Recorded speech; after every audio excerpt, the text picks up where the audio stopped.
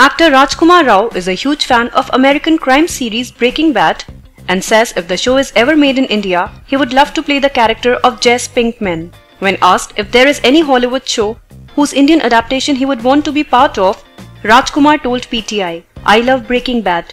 It would be great if it gets made here. I would want to play Jesse in it."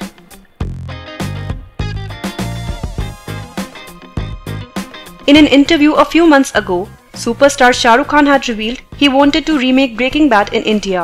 Rajkumar said if it happens, he would definitely approach Shah Rukh to take him in the remake. The actor, 30, also expressed his desire to go to Hollywood.